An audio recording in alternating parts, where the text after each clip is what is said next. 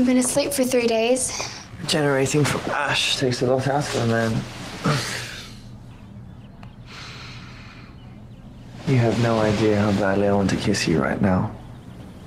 So what's stopping you? I can take the heat. If it means I get to kiss you, but letting the church burn down to ashes may be considered sacrilegious. But you were a witch. The spell you used brought me back as I was when I died in this body. Cole, I've heard the stories. When you were a vampire, you were A psychotic maniac. But I didn't have you. Are you worth being good for? I promise you can trust me.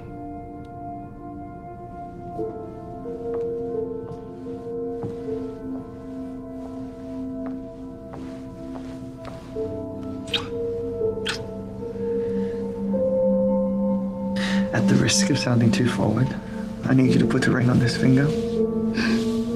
A family reunion is in order. Call about your family. I'm pretty sure Klaus wants me dead.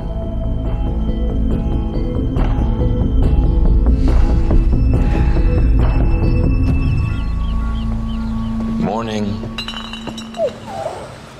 Oh, negative and tequila. When you wake up, all kinds are wrong. Looks like I missed one hell of a party at my loft. It's not every night you get to celebrate having your supernatural link to a murderous psycho broken by a blood spell.